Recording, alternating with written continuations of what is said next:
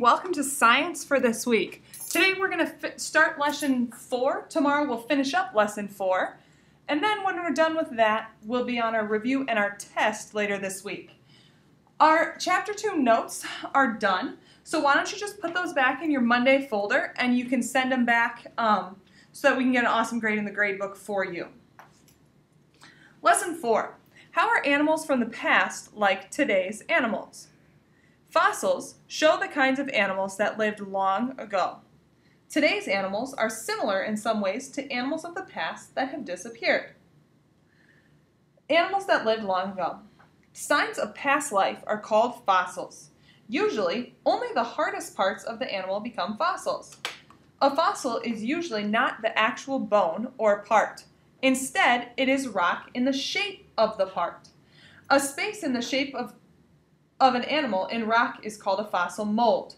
Soft earth covers the remains of the animal, which wears away. This leaves a cavity or mold in the shape of the animal's parts. The earth then turns into rock over time. If the mold gets filled in with other rock materials over time, the fossil is called a cast. So this one, a cast, such as this bird-like dinosaur, is in the shape of the original fossil. It formed when a mold was filled in with rock matter over time.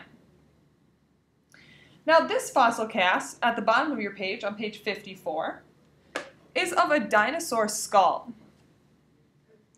Now this dinosaur skull is really old. Your book is going to try to tell you it was 125 million years. We know that's not true, right? Remember, a lot of those fossils of dinosaurs were formed in the flood.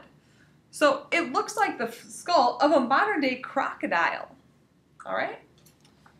Let's look at page 55. Long ago, this spider got trapped in sticky tree sap and it hardened into amber. So this spider was stuck in the middle. And then we've got this fossil. Unlike the fossil remains of most dinosaur bones, the bones of this fossil saber-toothed tiger are actual bones. So this is an actual bone that was kept. Ancient insects. Some small animals, or parts of animals, have been found in hardened tree sap called amber. Long ago, an insect might have become trapped in the sticky sap. Soon, the sap would have completely covered the insect. Over a long period of time, the sap turned into a hard yellow or reddish-brown substance called amber. Thin pieces of amber are usually clear enough to see through. What you see is the animal's actual body covering kept together for a long time, not millions of years. One other type of fossil is found in tar pits. Saber-toothed tigers and other extinct animals fell into these oily pools many thousands of years ago. The soft parts of their bodies broke down and left only the bones. These fossils are the actual bones of these animals. All right, that's where we're going to stop for today. If you're interested in some of this prehistoric stuff, feel free to check out the prehistoric animals section on National Geographic Kids. We'll pick it up tomorrow.